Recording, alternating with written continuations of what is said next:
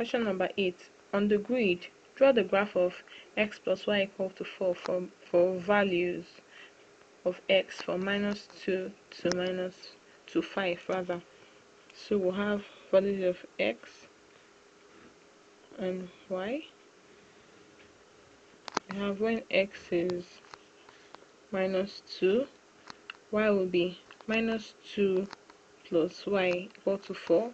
Y will be 4 plus 2, that's 6. Then when x is -1, y will be -1 plus y equal to 4. Y will be 4 plus 1, that's 5. When x is 0, y will be 4. Then when x is 1, y will be 3. When x is 2, when x is 2, y will be 2. When x is 3, when x is 3, y will be 1. When x is 4, y will be 0. And when x is 5, y will be -1. So we've gotten the table of values, so we use it and plot the graph.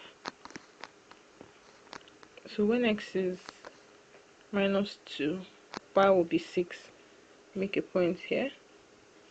Then when x is -1, y will be 5. Make another point here.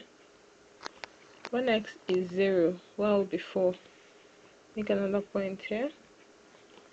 Then when x is 1, y will be 3. 1, y will be 3. Make another point here. Then when x is 2, y will be 2. Make another point here. 1, 3. When x is 1, okay. When x is 2, y will be 2. Sorry. When x is 2, y will be 2. That will be a point here.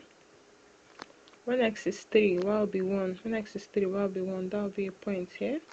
When x is 4, y will be 0. When x is 4, y will be 0. That's a point here. When x is 5, y will be -1, and that's a point here.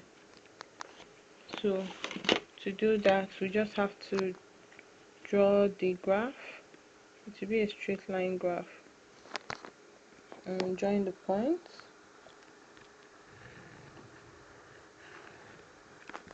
So this is the graph of y equal to 4 minus x.